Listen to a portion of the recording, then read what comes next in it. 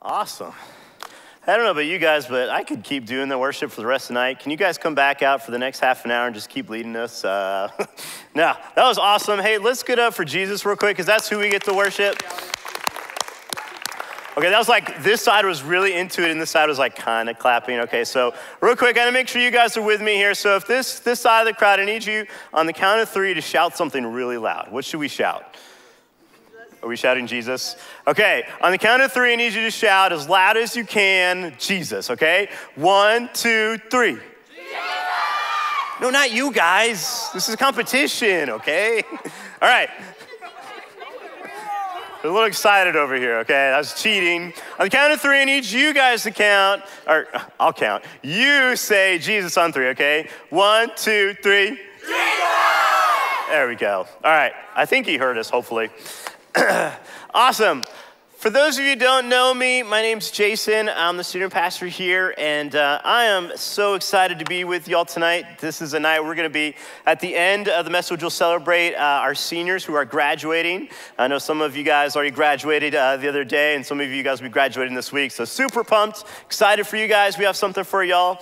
But I did want to share, before we get into that, a little bit of a message.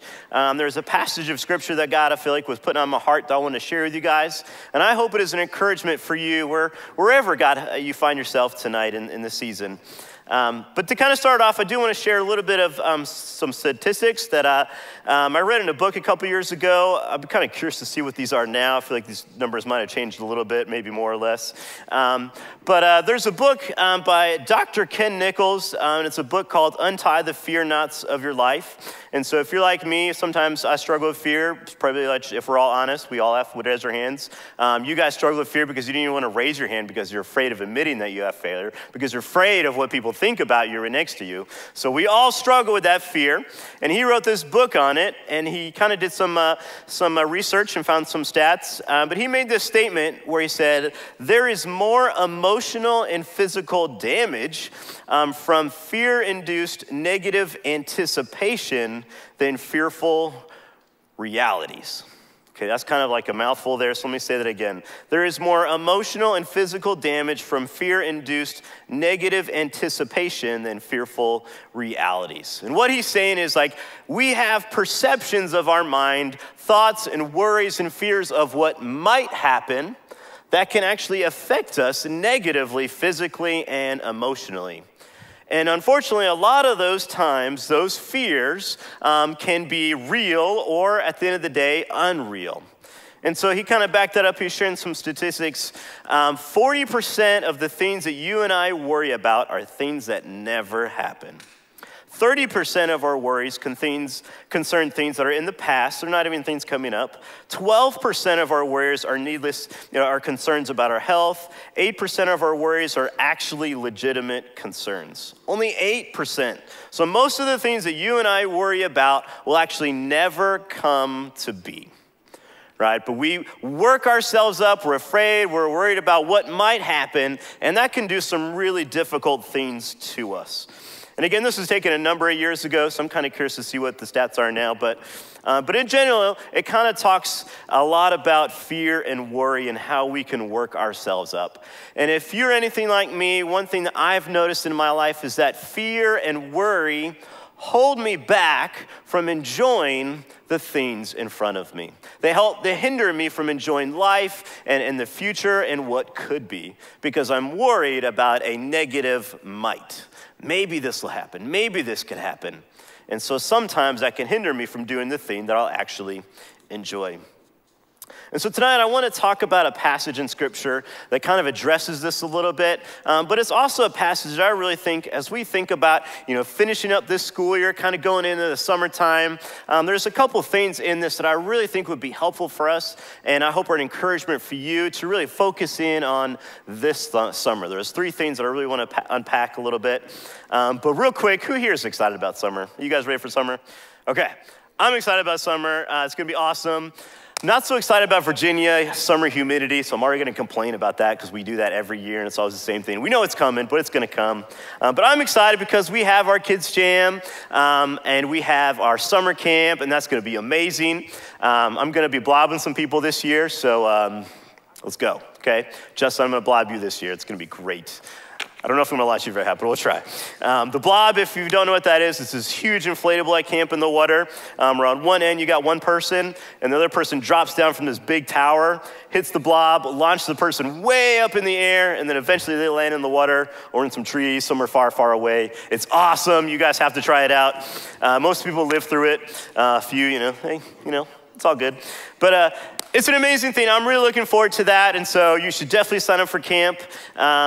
But alas, I do want to kind of focus in on this passage because I think summer is a great time for us. Obviously, we're slowing down. You don't got to worry about school. I know some of you guys get exams next week, but just pretend, all right, hey, we're going to get through that. It's going to be right. And then it's summertime, unless you're Olivia and you're done and you just want to rub it in, All our seniors are up here. They're all done. They're excited right now. They got to walk. We got to walk all day tomorrow, so it's going to be a long day. But it'll be a nice day. But this summer, as we kind of unpack it and take some time to slow down, it's a great time to obviously, just unwind a little bit. It's time to exhale. You got all the stress from school and exams and maybe all the different responsibilities you got, but it's a time where you can kind of slow down a little bit and enjoy. But I think summer is also a great opportunity to recharge. It's a great opportunity to reprioritize because sometimes, this time of year, you're just doing everything you can to make it by. But when it comes summertime, you can kind of do some reflecting, some thinking through, what matters most in life. And so in 1 John, I want to look there this evening, and it's 1 John chapter 4. So if you got your Bibles with you, go and open up. It'll also be on the screen. This is 1 John. This is written by, go figure, John. He's a good dude. He's one of the disciples of Jesus. And he wrote just a very encouraging letter to a group of believers. And there's a big theme throughout it about talking about the importance of love and loving your neighbor and in that way loving the Lord. And so in chapter 4, I want to pick up starting in verse 10 and we'll kind of read through it real quick. But here's what it says. This is love, not that we loved God, but that he loved us and sent his son as an atoning sacrifice for our sins. Dear friends, since God so loved us, we also ought to love one another. No one has ever seen God, but if we love one another, God lives in us and his love is made complete in us. This is how we know that we live in him and he in us. He has given us his spirit, and we have seen and testify that the Father has sent his Son to be the Savior of the world. If anyone acknowledges that Jesus is the Son of God, God lives in them and they in God. And so we know and rely. Everyone turn your neighbor and say, rely. Gotta make sure they're awake real quick. If they're looking sleepy, give them a get elbow real quick. Rely on the love God has for us. God is love. Whoever lives in love lives in God and God in them. This is how love is made complete among us, so that we will have confidence on the day of judgment. In this world, we are like Jesus. There is no fear in love, but perfect love drives out fear, because fear has to do with punishment. The one who fears is not made perfect in love. We love because he first loved us. So I'm going to stop there. That was a lot. I want to unpack that a little bit. But we're talking a lot about love. We're talking a lot about, fear and perfect love. And so I want to unpack this a little bit for you guys. If there are three things I would want you guys to kind of unpack about this passage, there's a lot to get out of this. But three things I really want to focus on tonight that you and I can, if we can do this summer and we can apply this summer. If we do these things, I think it would really help us out. And it'll help us out with maybe some of the things that we're worried about, some of the things we're concerned about or fearful of or anxious of. There's some things that I think could really do us good. And so the first one is this: abide and delight in God's love for you. Let me say that again. Abide and delight in God's love for you. In verse 10, it says this: this is love, not that we loved God, but that he loved us. And so he loved us first. And how did he do that? He sent his son as an atoning sacrifice for our sins. Verse 12 says, no one has ever seen God, but if we love one another, God lives in us, and his love is made complete in us. And I love verse 16. God is love. Whoever lives in love lives in God, and God is in them. I think so many times we hear, hey, God loves us, God cares about us. And if you've grown up in church and many times, maybe you've heard it, many, many times, or almost it just becomes kind of numb to it. You're like, okay, whatever, that's just, something that says in the Bible. But we don't really think about that and the meaning and the significance behind saying such a thing as that, right? Because when we're talking about God, we're talking about the creator of the universe. Right, we're talking about the very one who spoke the universe in existence, the very one who created every single one of us, who created the planets, who created the stars and the galaxies, every little atom and proton, every little part of skin cell, everything about me, all the detail, all the vastness of this universe. He created all of that. This is the God that says he loves us. I don't know about you, but sometimes when I think about the greatness of God, it makes me feel really small and makes me think, why would he want anything to do with me? Right? And as scripture teaches us, and we've even seen this a little bit, we sinned and our sin separated us from God. We went to go our own way. And so what did God do? Instead of just saying, forget you guys, I'm going to restart, he chose to send his son to die on a cross so that we could be forgiven and we could be in a relationship with him. And so when we talk about a God who loves us, this great, all-powerful God, this is a big deal. And I don't want us to ever just take that for granted. That is amazing, right? Just because you've heard it 1,000 times, no, the fact that that same person wants to be with you. He said, you know what? You are worth it. I value enough to die for you. That is what God said, and that is what God did for you and me. Tonight, I don't know what you may be going through in your life or what you're struggling with, and maybe this is the first time you're ever hearing something like this. This is some creator God who actually loves me and cares me. I want you to know that he loves you more than you'll ever know. He knows every hair and names every hair on your head. He knows every detail about you. And there's nothing that you could ever do to make him to stop loving you. He loves you. And so for us, as we kind of, experience this love and understand this love, what John is encouraging us to do is as God loves us, right, as he first loved us while we were still sinners, right, we should also seek to love and to be in a relationship with him, to know him, to, abide in him. And so this abiding, this closeness, this relationship, this following after takes place, and we get to be in a relationship. Christianity is so much different than any other religion. Every other religion, it's about a to-do list, or it's, hey, I got to do this, this, and this to appease this higher power, and then maybe I'll be good enough to get into heaven. No, our Christianity, what Christianity is about is, hey, it's about what our higher power, God, did for us, not something we could do on our own, but it's by grace. He wants to be in a relationship with you. And so for us this summer, we have an amazing opportunity. We've got some free time where we can actually spend time with him. I know you're probably here to church, I got to spend time with God. I got to read my Bible. I got to pray. And it just sounds kind of dull or kind of sounds not that significant. But no, this is a big deal that you get to spend time with the creator of the universe. You get to spend time with that same God who can do all those great and mighty and powerful things. And he wants to spend time with you. He really does. And so for us, man, we have an amazing opportunity this summer to dive in, whether it's through his word, where he's shared some amazing truths that can help us in our everyday life to grow closer to him and to help, in our everyday situations. He's, obviously we have full access through prayer. We can talk to him about anything and we can be real with him. And we've got a group of people here in community that can encourage one another as well.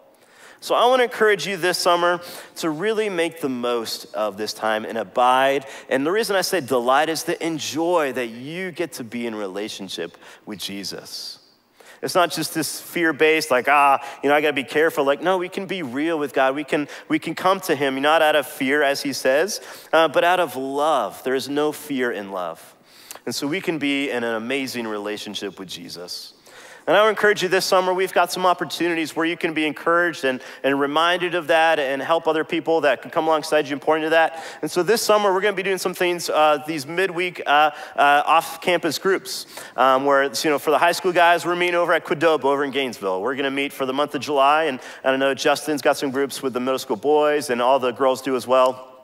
And it's going to be a great opportunity where we're really going to dive into God's word.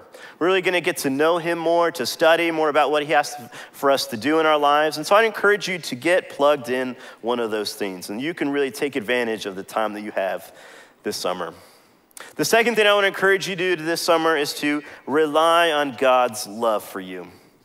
Rely on God's love for you. In verse 16, it says, and so we know and rely on the love God has for us. For me, when I was reading this passage, that word, just that verb really stood out for some reason, this idea of relying. Right? Because in many times in our lives, maybe you've given your life to Jesus and you're kind of doing your own thing and you go through something tough and you're trying to figure out on your own, you're struggling with it, and you get to this point where you're saying, all right, all I can do now is pray. Like, you ever heard that phrase, someone say that? It's like, all right, kind of the inner ropes. Now that I've done everything I can try, well, I might as well just try this like little Hail Mary try and maybe it'll work out. We treat prayer and relying on God as kind of this last resort. When I would say it should be our first resort, right? This is the creator of the universe. This is the God who's all powerful, all knowing, all seeing, this great God. Like, we should be going to him immediately. Right? When we say, hey, I'm praying for you, like, all right, that can be like a salutation, and that's no good. But if it's sincere, like, hey, I heard you're struggling with this, and I just want to pray for you. Because I believe that the creator of the universe, I have access to him. I can call him up, and he can help us out. And he wants to help us out. Right? We have that opportunity in prayer.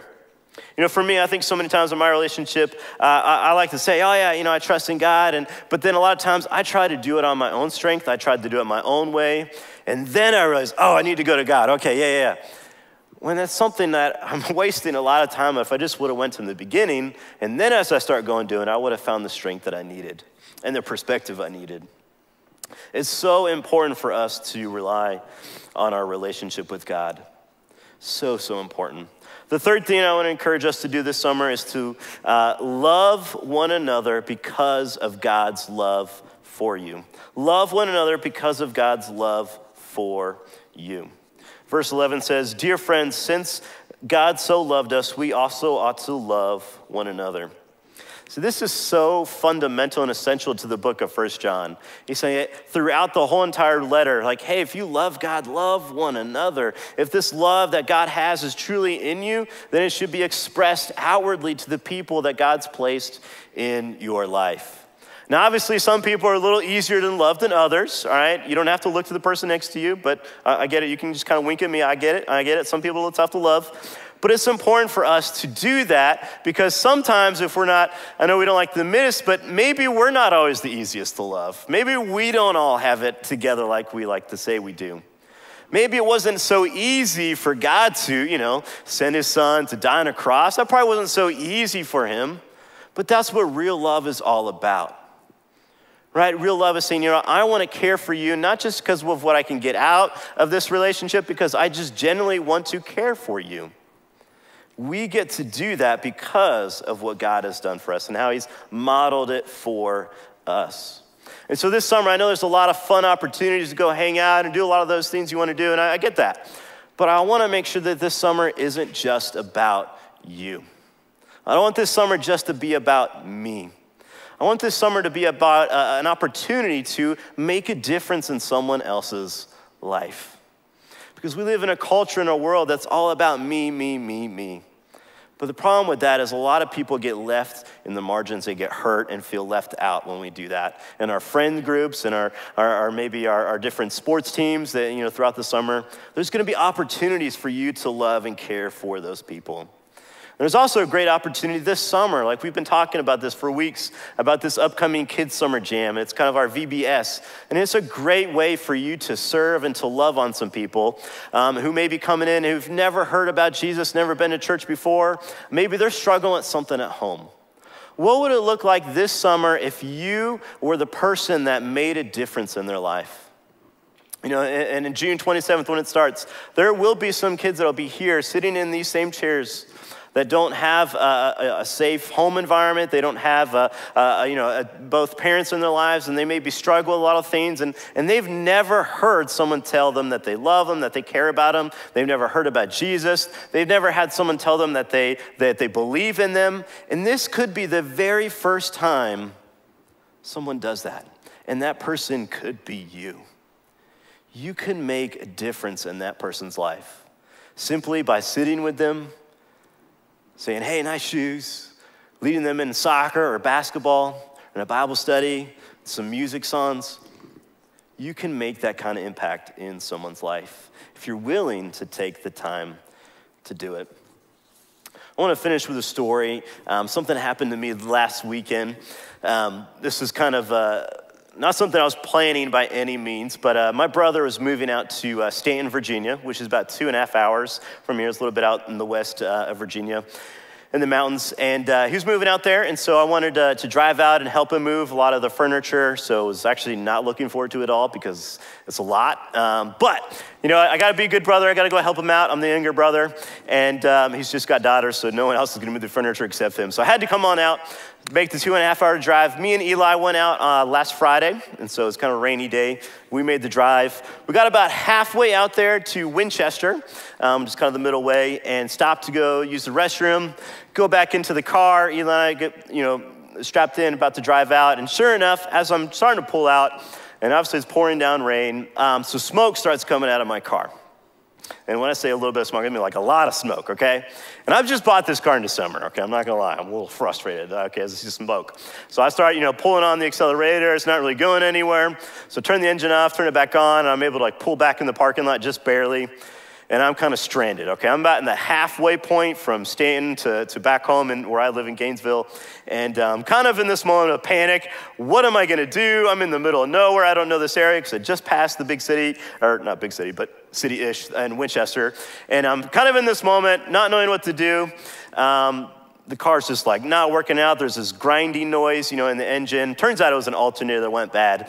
But I'm in this moment, I'm freaking out. I just got this car fixed a couple months ago, and here it is, broken again. It's pouring down rain. I'm trying to open the hood, and I'm getting soaked. Eli's fussing in the car. He's kind of freaking out. I think he was also kind of hungry. And so we're just kind of having this moment, just this kumbaya moment in the rain. And this truck driver got this big 18-wheeler, he pulls up, and at first I'm like, okay, this is gonna turn into one of those movies or something.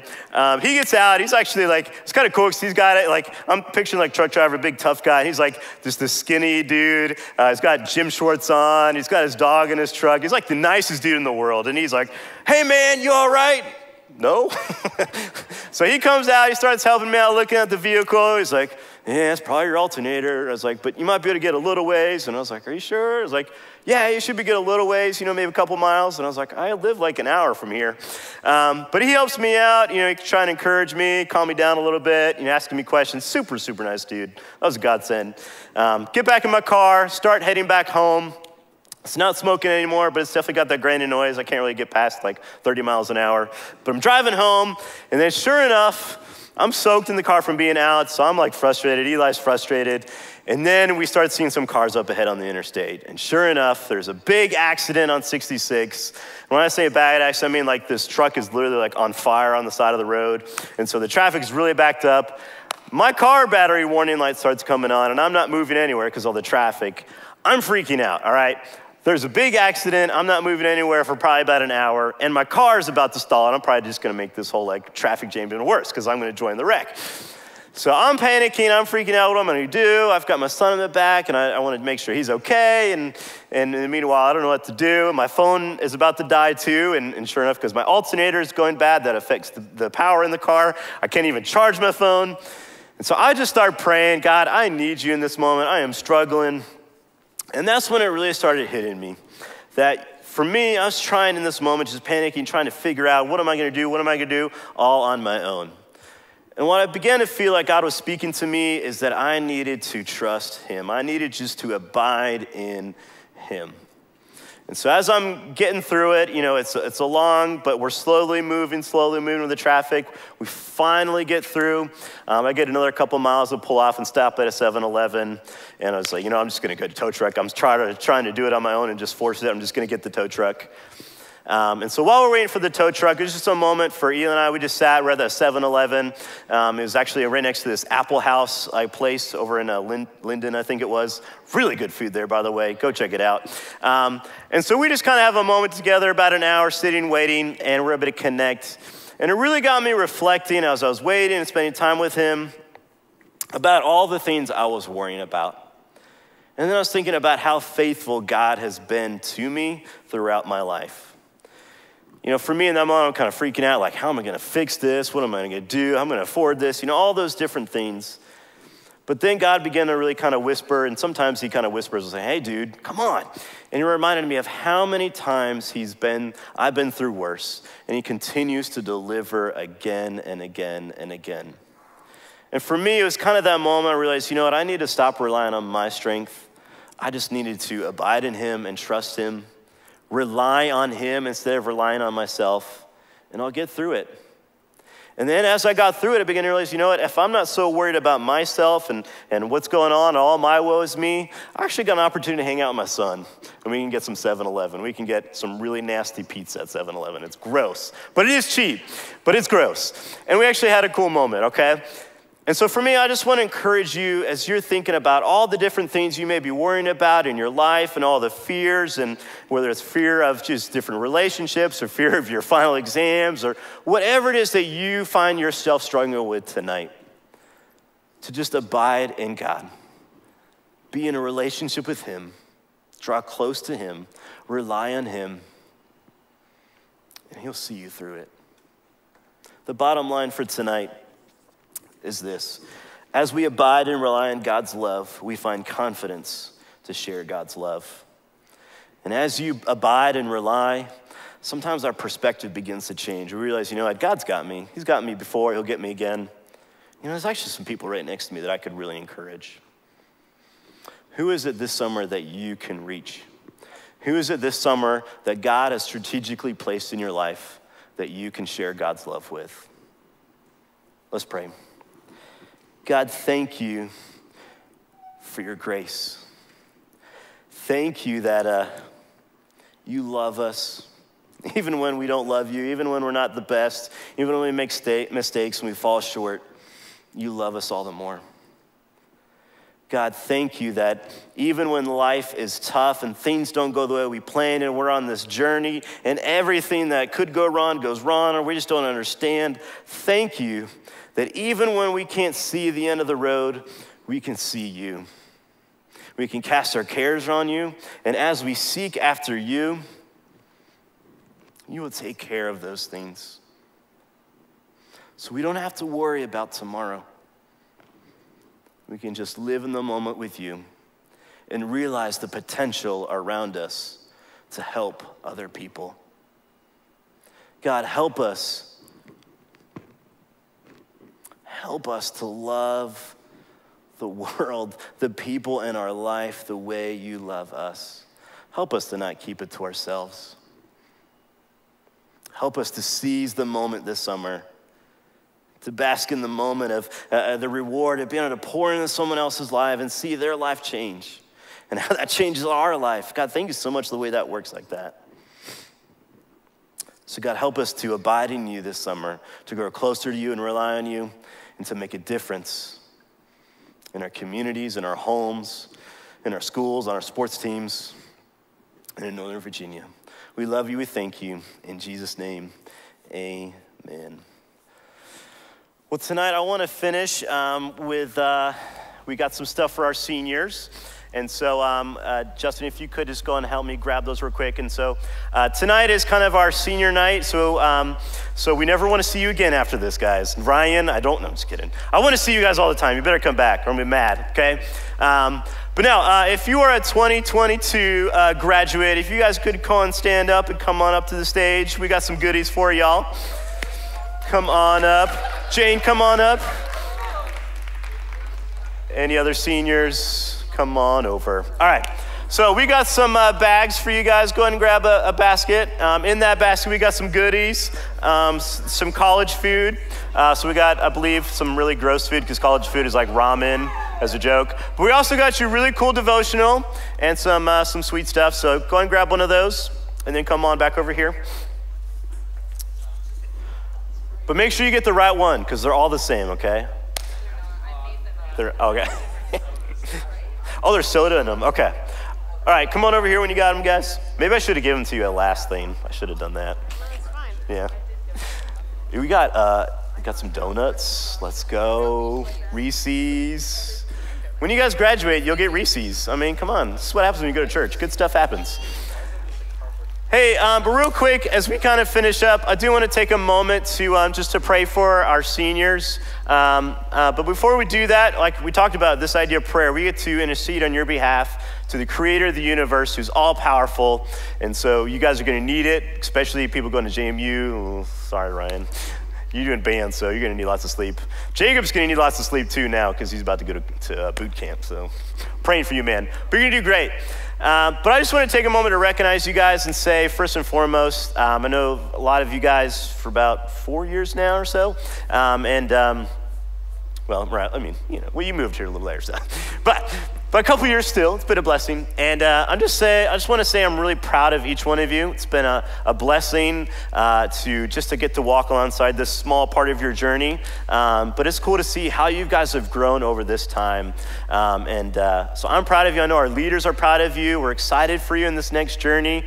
All your hard work and procrastination has paid off. You got a degree. Barely, hey. All that matters you got there, okay? So we're super happy for y'all, and just know that as a student ministry, I mean, obviously we're still hanging out this summer, so you can't get rid of us that soon.